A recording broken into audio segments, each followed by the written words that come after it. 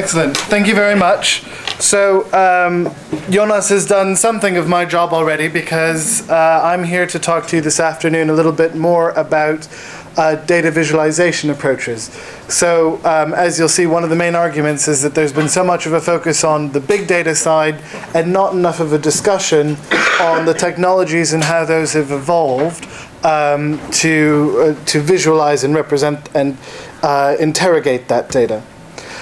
So it's a little bit difficult pitching to a very diverse audience here, but what I've tried to do is organize a presentation that looks at a little bit of an introduction to data visualization, some of the context and drivers for where this is coming from, some of the challenges we face in producing such visualizations, which some of you might have more experience of as well, and would be happy to discuss in more detail later. And then to end with a few examples based on a competition that I've been running for the last 2 years with different think tanks and research institutes around the world, and how they actually have been using data visualizations in their work. So quickly, an introduction to data visualization. I guess the first point is actually, are we calling it the right thing? Is data visualization what we're really talking about?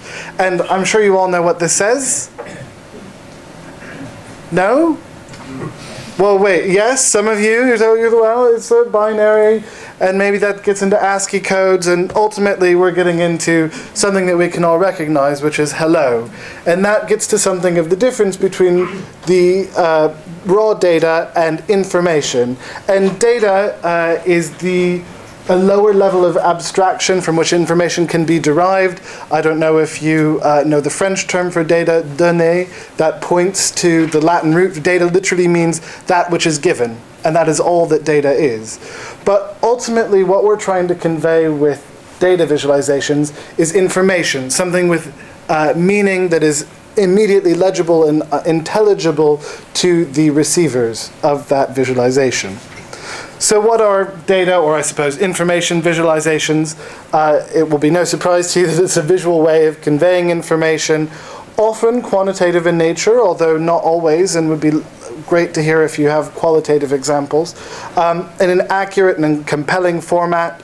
One of the things that's really useful about information visualizations is that they have a great ability to make relationships between different data points more apparent. So that can be done by physically clustering items, putting them in a similar location. It can be done by using color, or it can be done, really importantly, by putting information in scale. So you see a lot of things from, I don't know if you know, Information is Beautiful. One of the great ones that they do is budgets for different things, and how much does the Iraq War actually cost? When you see that in scale compared to what you spend on economics, or sorry, on education or something, it really helps you to understand and comprehend that when you start getting into really big numbers like billions and trillions and petabytes, which we don't even know what that means, can't really visualize that or understand it. An important thing is that data visualization these days, there are kind of two different approaches to it. One is more on the static side, and one is more interactive data visualizations that often draw from the live data that we just saw a great example of. And I think that that is an important distinction because they empower different types of activity. Oftentimes the static visualizations are designed to be more of a communication tool with a clear set of messaging. You might have heard the term infographic, that are designed to convey a story or make a point. Whereas some of the more interactive visualizations can do that, but are also designed to allow users to explore data and are useful in terms of gaining insights from the information that we have. And I think that it's important to put this in a little bit of context. Jonas has already helpfully done some of that. But the first is to say that it's not that the reason that we're here talking about this today is because data visualization is some massively new revolutionary concept. There are lots of examples I could have chosen. What I've gone here is the coxcomb diagram from Florence Nightingale. This was used in the Crimean War to show that actually most of the deaths had nothing to do with war, which are all of these sort of injuries and deaths there, but actually much more to do with infections. And this is what helped prompt modern approaches to nursing, and really did have a lot of impact. So it's not that data visualization is something new. But I would argue that there are three main elements of why we're talking about this a lot today. And one of them is big data, one of them is changes in the way that we access information, and some of it is the new technologies for producing these data visualizations. Now, as we've seen, we've just had a whole conversation about big data. There tends to be a lot of focus on there and not enough on these other two. So I will actually go ahead and focus just on these last two, starting on changes in the way that we access information. This is particularly important from a research institute's point of view or a think tank, in that people aren't necessarily going to download PDFs of your report.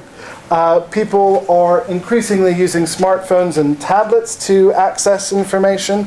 That means they might be doing it on the go. That means they might be doing it while listening to a presentation, well, at least one person. And so there's a different way in terms of how that is useful and how we interact with that. There's also a disruption in terms of the media sources and outlets that we go to. So there's been a big explosion of data journalism, and you have websites like Vox.com from Ezra Klein in the US, or Nate Silver's, 538, or the Upshot from the New York Times, that are all into data journalism, and might soon be taking away our jobs from research institutes and think tanks. But also, I think that there's an important thing in terms of where people are going for information. There's been already a lot of talk about Google today, but actually, I don't know if you've tried Googling recently, and feel free to do so, something like percent of people who have mobile telephones in a country. That automatically goes into World Bank data sets and gives you a graph right within your Google search. So no longer are we bringing people to us, but rather we're going to where people are already accessing information in places like Google. And I think that there's also, with a lot of these, a greater expectations towards interactivity. So you see children today that are growing up with iPads going up to windows and going like this, trying to zoom in. But that will only become more and more prominent as that generation grows up. And we also know that people really aren't downloading PDFs. I don't know if any of you saw this recent World Bank report. I guess it's from about a year ago, basically showing that about 1/3 of World Bank PDFs had never been downloaded. And of the rest, of those 2/3, about half of them had been downloaded, I think, once or twice. I imagine that's the author checking to make sure that they're up there. I'm not quite sure. But I think that this focus on, producing the report, producing the PDF, is something that we really have to be questioning and interrogating right now for those of us working in the research community. So that's a little bit about how information access is changing. But also there's a big focus, and a lot of changes in the way that we can now visualize data, and a lot of them are free or low cost, although some of the more powerful ones certainly have lots of costs. For example, we have things like Google Fusion tables, Tableau you might have heard of, and Tableau Public, CartoDB, Infogram, Pictochart. I mean, the list really goes on. And that's why one of the things that I've done as part of the On Think Tank's data visualization competition is not only create how-to documents in terms and videos on how to use some of those, but also really importantly reviews of those various technologies to see where they really work and where they fall short, how much they cost, all of that sort of thing. So I encourage you to check that out. But actually we've come a really long way in our ability to represent that data. But that doesn't mean that there are no challenges in production of data visualization. And I'm framing this in 2 slides, really. And one of them is about the different skill mix that is required to make an effective data visualization. It requires everything from good research skills, and that is everything about ability to properly manipulate data. We were already talking about statistics, but research could be much more broad. It could be about social science methodologies. It could be about knowing the difference, or something about more the context in which the data are situated. In terms of Technology, we also get a big focus on technology. That might be about knowing how to use these different programs and to use them effectively. So knowing the difference between an ordinal variable and a categorical one and things like that, and being able to have actual coding techniques so that we can do that. Although a lot of the technologies mean that you don't have to be a coder anymore. We can talk about some of these different technologies because what I find particularly interesting is that some of them have been developed from a design point of view, some of them more from an academic research point of view, some of them from a really coding point of view. So they all kind of are better at different areas there. But we can't forget these other two really important elements of it. One of them is communication. That's about refining messages, editing. It's about really translating that process of finding data to conveying information. And there's design, which there's so many important elements of design, from color schemes. People tend to forget things like not using red and green for simple colorblind reasons or things like that. So there's lots to be keeping in mind when we're making a data visualization, and it requires a mix of skills that are difficult to find in any one person. So I think one of the important points on this is perhaps as an organization, it would be really useful to be thinking about how do we create effective teams that work together that bring this skill mix to the table. And this is not mine, but this is also a really important one from David McCandless. Again, I've already referenced information is beautiful. He says that a good visualization contains 4 elements to it. One is that it should be interesting, so it should be showing something new. A lot of times you get things like population heat maps that show it's just the population, so that's not actually anything interesting or insightful or new. It should be functional. There should be a purpose behind it. The form gets into that design element. And I think one of the really important parts of it is certainly the integrity, that you're representing data accurately and in a way that still conveys your message. So I have examples of those. I'm not going to go into them now, but it's something that we could certainly discuss later in terms of those 4 different points. So the last thing that I wanted to do was show a little bit of examples that I've collected from around the world from different think tanks and organizations. And like I said, this comes from the On Think Tanks Data Visualization Competition, which we've run for 2 years now, where we're hoping to inspire, strengthen capacity, and encourage people to experiment with producing these types of data visualizations. In the most recent example, we had 32 visualizations from 31 different think tanks and in 19 countries around the world. So that's where I'm going to be pulling some of these different examples from. I forgot to bring the booklet up, but I do actually have a compilation of this year's entrants with some of the how-tos and everything, if you're also interested in that. So I hesitate to call this a typology, but let's just say that here's different examples of things that you could do with data visualization.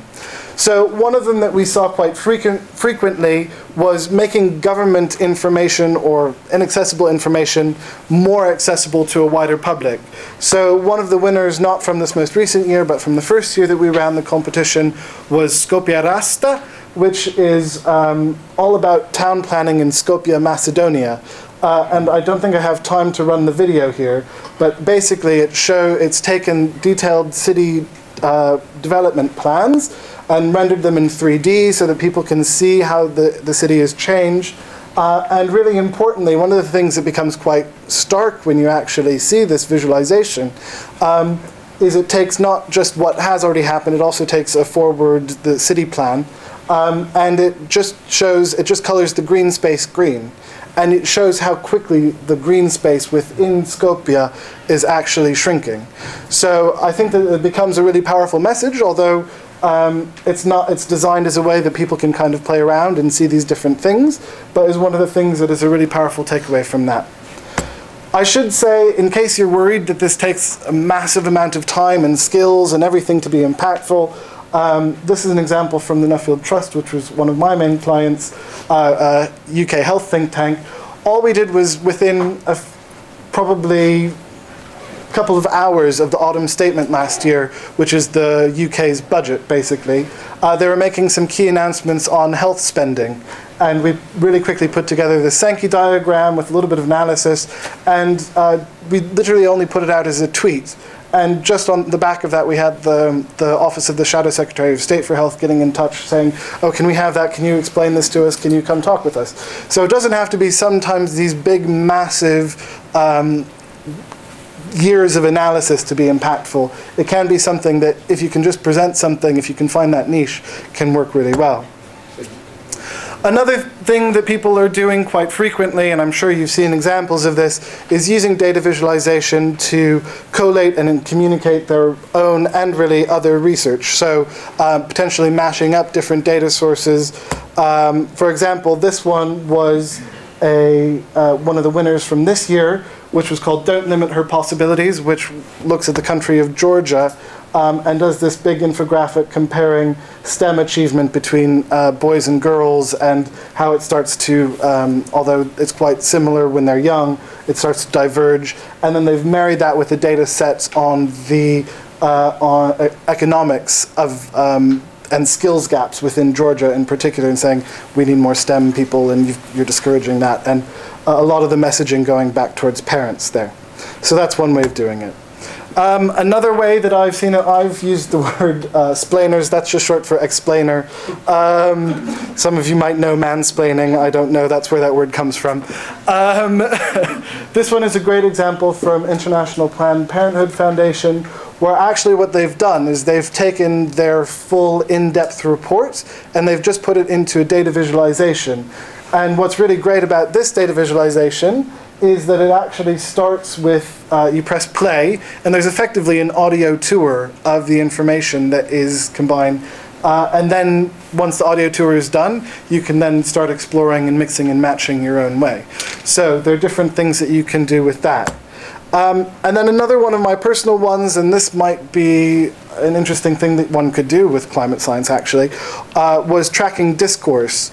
And so Ethos Public Policy Lab in Mexico created a visualization called Mexico en 140, which was Mexico in 140 characters, where basically they were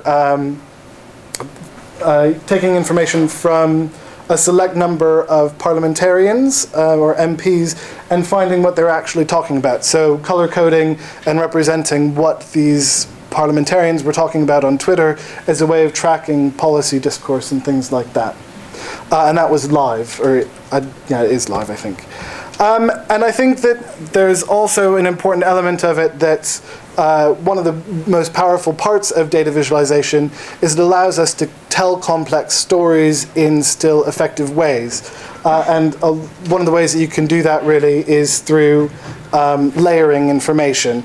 And an example of that we had was a really powerful diagram from the Czech Republic called Mapping Czech Crime, and it kind of presents a general view of the Czech Republic and what sort of crime is happening where, but you can then drill down and you click into different areas, and this knee chart pops up with the different types of crime, whether they were solved or not, and things like that.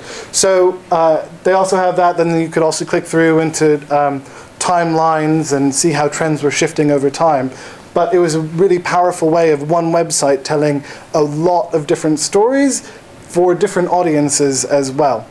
So I think that I'm going to go ahead and leave it there. I don't know if we have time for questions or whatnot, but that's a quick introduction to data visualization, or more appropriately, information visualization.